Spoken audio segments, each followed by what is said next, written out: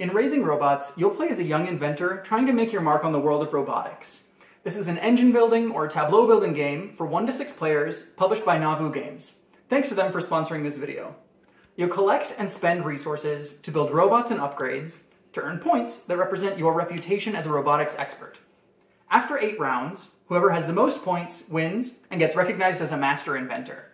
Each of the 8 rounds has 5 possible phases, but you have to choose each round which phases you'll activate and how much energy each one will get.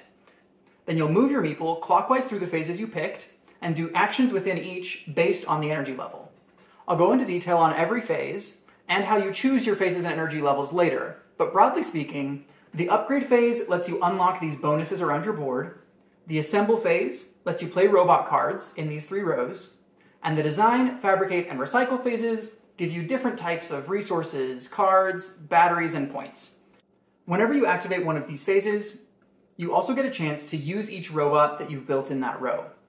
Every action has an energy requirement on the left and rewards on the right. In this case, you need 1 energy and get 1 program, a type of resource. Some actions also have a cost, which is indicated by an arrow like this.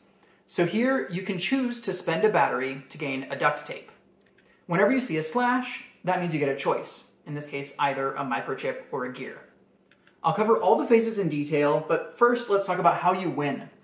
There are 4 ways to earn points, and they're always shown with a pink star. You can use the scorekeeping pad to keep track. So first, every robot card you build is worth points, between 3 and 6. So in this example, your 9 robots would earn 36 points. Then second, these class cards give you bonus points for accomplishing certain targets. I'll cover class cards in more detail later, but for this example, you have 3 and get a total of 31 points from them.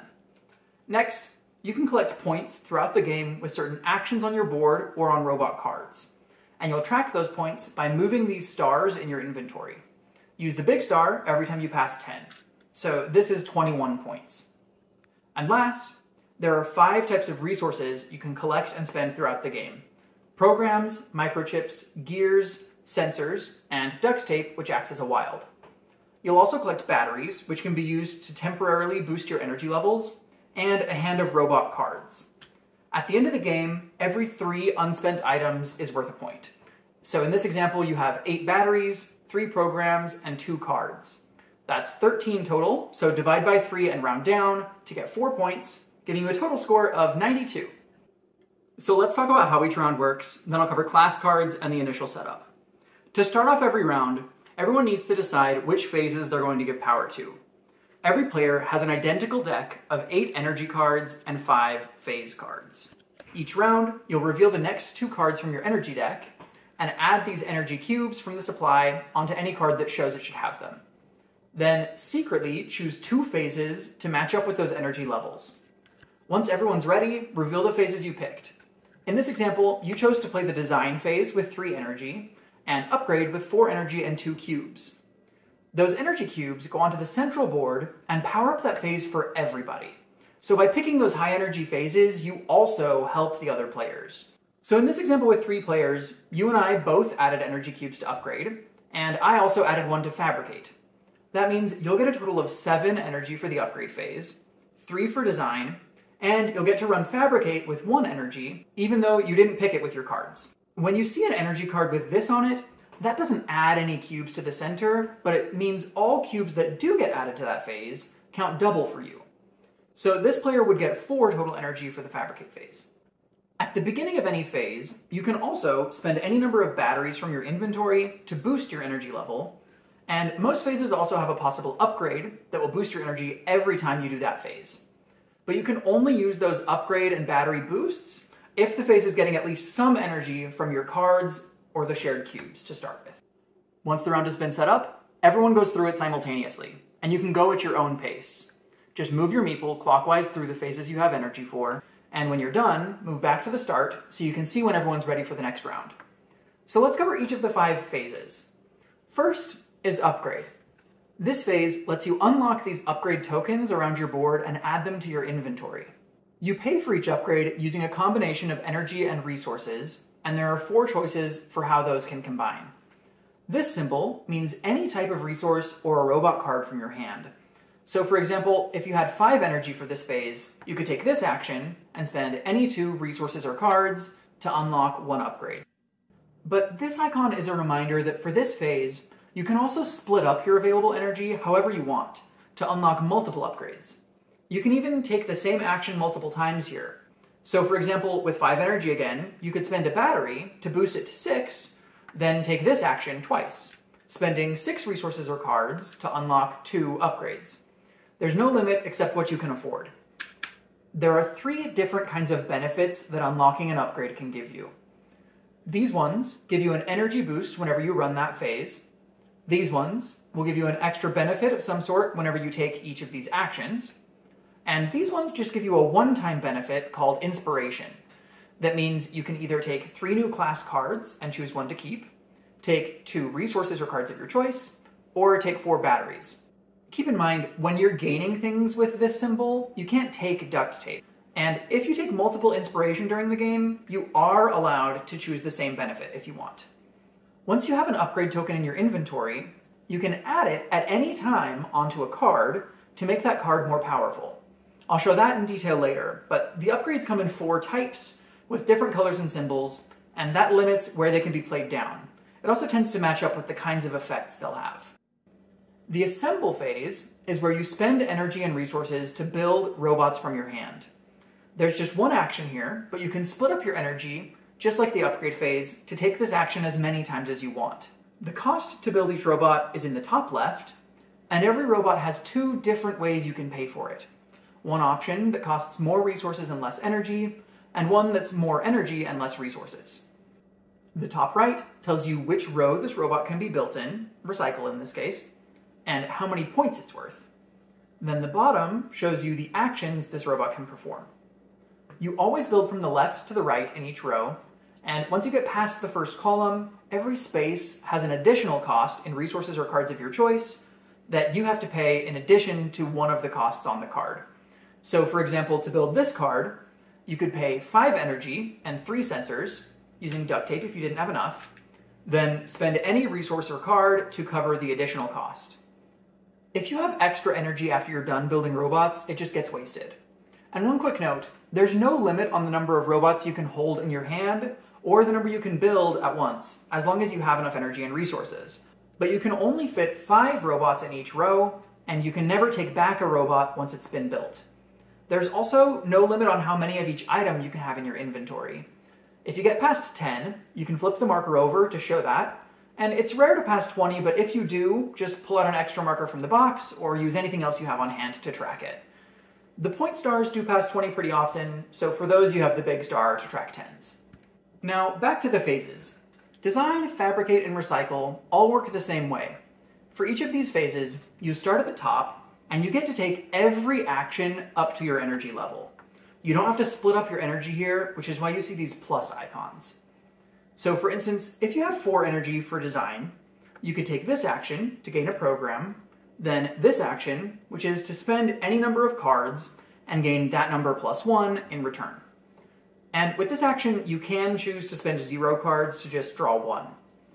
Then you'd skip this action to gain a point because you don't have 7 energy. The fabricate phase works the same way, but it gives you either a microchip or a gear, and either a gear or a sensor.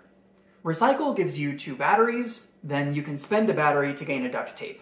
And all these actions can be improved by unlocking their upgrades. After you've taken the actions on a phase, you get a chance to use each robot in that row from left to right. Every robot card has 2 possible actions, but the second option is only available if you upgrade the robot with a matching token from your inventory. You can add an unlocked upgrade to a card at any time. So in this example, you only have 4 energy, which isn't enough to run this robot's basic action. But if you have a pink upgrade available, you could unlock the upgrade action, which does the same thing with less energy. Keep in mind that upgrading a card is permanent, and there are only 4 available upgrades in each color. If both a robot's actions are available, you can choose either one. And if you don't have enough energy for the available actions, you just have to skip that robot. You can also choose to skip any action on a robot or your board for any reason. There's an index on the back of the rulebook with clarifications on every robot and board symbol. and there's a link in this video's description to download the rules if you need extra copies or other languages. Keep in mind, the order of things is always strict. So you go clockwise through the phases, skipping any that you don't have energy for, then within each phase you go top to bottom and left to right. So for example, if this robot unlocks an upgrade, you could take it from this phase, but it won't have any effect there until the next time that you run that action. The same applies to these energy boost upgrades, or if you gain batteries during a phase. You can't use those to boost your current energy level because you have to set that level at the beginning of the phase before you start taking actions. But if a later action within the phase has you spend those batteries as a cost, that's fine. Once everyone's done with their powered up phases, just clear away the energy cubes, move the round tracker, discard your used energy cards, and reveal the next 2 to start your next round. You can choose the same phases or different ones every time. Between rounds 4 and 5, there's what's called the break period. Everyone gets 3 new class cards and chooses 1 to keep, and you'll shuffle your deck of 8 energy cards to set it up for the second half of the game. So let's talk about class cards, and then you're ready to set up and play. Each class gives you bonus points at the end of the game for collecting a certain thing. For example, this one gives points for collecting batteries. The table in the middle of each class shows the different grade levels available, the number of things you need in order to get each grade, and the number of points that grade is worth. So right now, you have 13 batteries, which would give you a C in energy management, worth 5 points. You can use these arrow tokens to track the grade levels for convenience, but these aren't scored until the end of the game, so that's not required. You can also use these to track whatever else you find helpful, like it can be nice to track your energy when a phase gets more complex. There's a wide variety of available classes. They can count different things in your inventory, your played robot cards, or your upgrades. Page 20 in the rulebook shows what every possible objective means, and I recommend you just learn each type as it comes up. We also need to talk about how you use upgrades on class cards. Every class can be upgraded once to give you what's called extra credit, which gives you a 1 grade boost at the end of the game. For example, this one takes a pink upgrade, and that would mean 13 batteries are now worth a B, which is 9 points. There are also some classes where it's impossible to get an A without extra credit. For example, this one counts how many blue upgrades you've unlocked. But even if you unlock all 4 of them, that's still only a B unless you also use a green upgrade here for extra credit to boost it to an A. There's space for your classes here on the left side of your board, and there's a limit that you can only have 3. So if you ever have an opportunity to get a 4th class, you'll have to either discard one or just not take a new one. That's everything you need to know. So let's go over how you set up a game, then I'll cover some optional things at the end of the video. First, put out the central board with the round counter and the supply of energy cards, and give each player their own board and a set of tokens, energy, and phase cards. Put your inventory tokens near the tracker and your 16 upgrades on their matching spots around the board. For anyone who's colorblind, you can use the border patterns to match these up. Then every player gets some starting materials, which there's a guide for on each player board. First, everyone gets 8 robot cards and chooses 5 to keep, 2 class cards, which you choose 1 of, and 2 inventor cards, which you choose 1 of. We haven't talked about inventor cards yet because you can play without them for your first game. So I'll cover those at the end of the video so you can save it for later if you want. But each inventor is a character that gives you special abilities. When you do include them, I recommend that you choose your class and inventor first before looking at your 8 robot cards, since taking it all at once can be overwhelming. Once you've chosen your cards, keep the robots in your hand and put the class in this space to the left of your board. And if you're using inventors, they'll go here. Then everyone also gets to build 2 robots from their hand, unlock 1 upgrade, and gain 3 batteries and 3 duct tape to start off your inventory. For those 2 robot cards, you don't have to pay the energy or resource costs, but if you play both of them in the same row, you will still have to pay the extra cost to build in the second column. So you could pay that by discarding one of your other robot cards or losing one of your 3 starter duct tape. The last thing to set up is everyone's energy deck. You play with a deck of 8 energy cards, but there are actually 12 in each set. You'll remove 4 each game based on the number of players, using these numbers at the bottom of each card as a guide. Just find the 4 cards that don't match your player number. For example, in a 5-player game, you'd remove these 4. That keeps the number of energy cubes fairly constant no matter how many players you have. For 1 and 2 player games, you'll also need some extra setup for a system that adds in extra cubes. So check that out in the rulebook if you're playing with just 1 or 2. The last thing to talk about is inventors. Each inventor is totally unique. So there's an inventor explanations sheet for reference with details on how they all work.